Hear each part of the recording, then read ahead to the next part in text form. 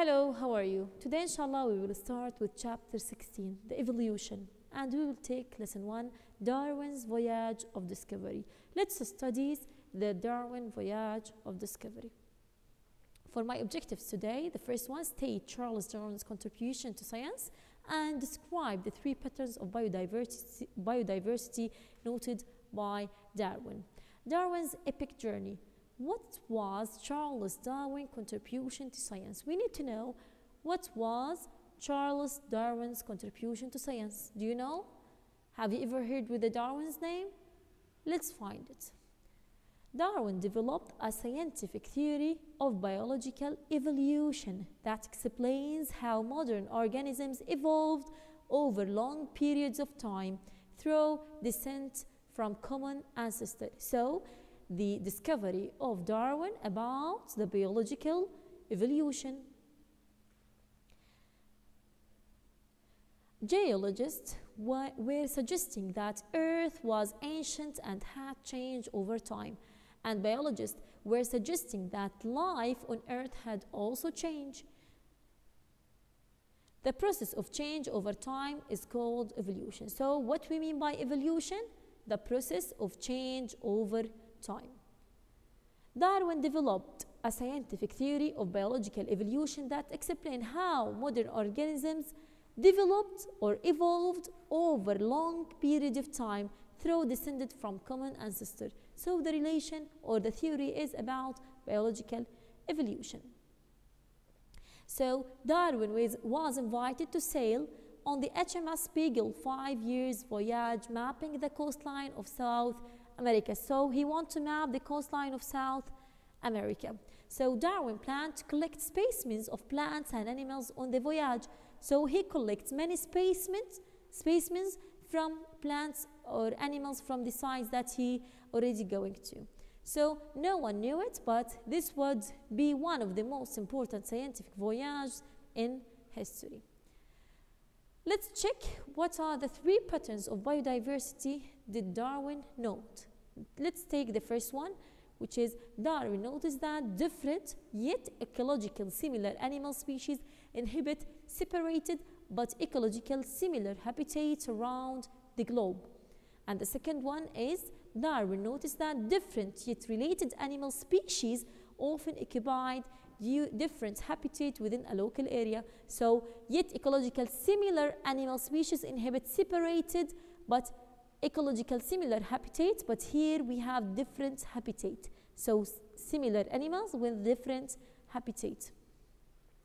And the third one is Darwin noticed that some fossils of extinct animals were similar to living species. So the third observation that Darwin noticed, which is that some fossils of extinct animals were similar to the living species. So this is the observations of Darwin, and let's check what he found to write these observations.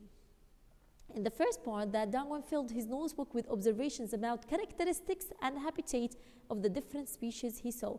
So everything is about the characteristics and habitat of the organism that he collects. As he traveled, Darwin noticed 3 distinctive patterns of biological diversity. Okay? The first one, species vary globally. The second one, species vary locally. And the third one, species vary over time. So again, the distinctive patterns of biological diversity: species vary globally, species vary locally, and species vary over time. Darwin noticed that different yet ecological similar animal species inhabited separated but ecological similar habitat around the globe. So this is the first point. This is the first observation. Similar animal species inhabit separated similar habitat around the globe. So around the globe we have a similar habitat. So the similar animal will stay in these similar habitats. So as an example, Darwin found flightless ground-dwelling birds called rays living in the grasslands of South America. Rays look and act a lot like ostriches, yet rays lives only in South America, and ostriches live only in Africa. So, when Darwin visited Australia's grasslands, he found another large flightless bird, the emu. So, here we can say that the species will vary globally, have similar characteristics, similar structure, and in different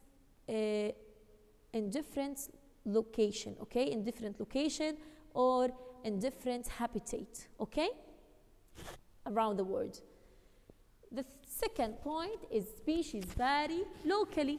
So Darwin noticed that different yet related animal species often occupy different habitat within a local area. So we are in the local area, same local area, but with different species. As an example, Darwin found two species of race living in South America, one in Argentina's grassland and the other in the colder, harsher grass and croplands to the south.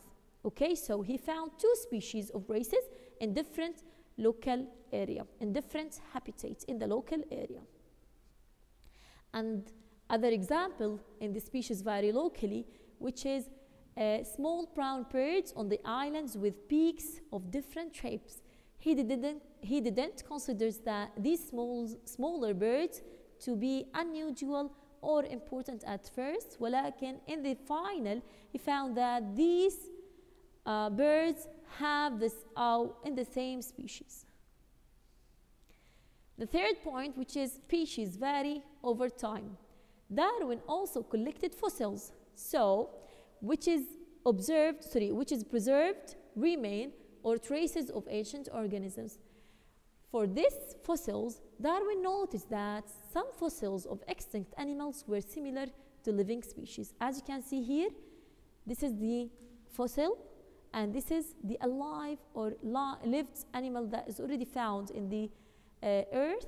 They are similar. So from these observations, Darwin said that species vary over time. So if we want to put the pieces of the puzzles together, on the voyage home, Darwin thought about the patterns he had seen.